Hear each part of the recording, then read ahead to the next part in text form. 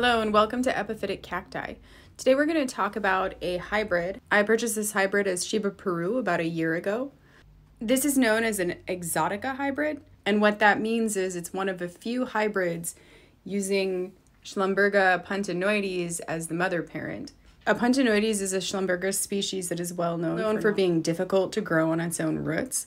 Grafting is a technique used to be able to grow them faster. As such, this being a puntanoides hybrid, it is also likely going to have some difficulties growing on its own root system. As you can see, this has been grafted on one of the few cactus that have leaves, Perscariopsis. I grow it in a south window through the wintertime. I live in the Midwest. In the wintertime, the sunlight is not terribly bright. Because this hybrid has a puntanoides as a direct parent, I would suspect that this hybrid would grow better under somewhat higher light conditions. The seasons are changing here. The days are getting longer. It's going into spring.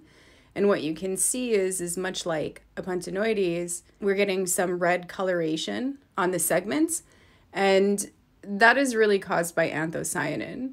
Anthocyanin would be like the same compound that you would find that would give blueberries its violet color, or any plant its violet color. I was not looking for this plant. I was not looking for an exotica hybrid. I didn't know what an exotica hybrid even was. What happened was I saw this plant and I thought that the growth was just interesting. This has quickly become one of my favorite plants. I have tried to cross this several times with several things floating around the house, and I have not been successful, but I will just keep trying.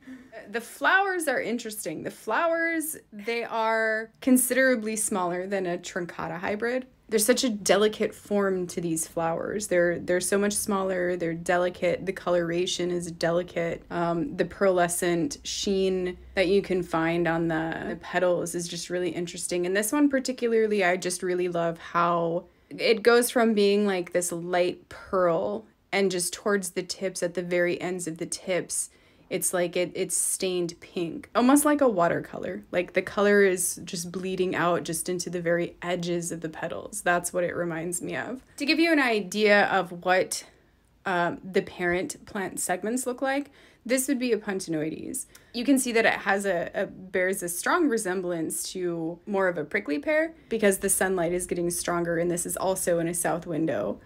You can see the same beautiful magenta coloration coming out on the segments. This is just a random truncata hybrid. I just wanted an example of what the segments look like. Schlumbergera truncata hybrids are generally like your Thanksgiving cactus that you readily find in stores around the holidays. Thanks for watching, and I hope this was informative in some way.